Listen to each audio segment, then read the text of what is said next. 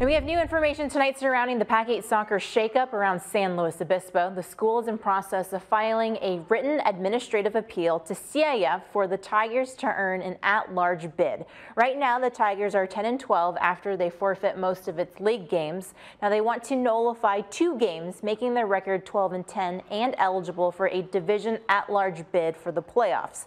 The school says 2 games that were forfeit could have been prevented had Paso Robles told SLO they had photos of their players participating in a Sunday adult league, which is a violation of CIF rules. Now, Paso Robles had known for at least a week. CIF soccer brackets are scheduled to be released on Monday.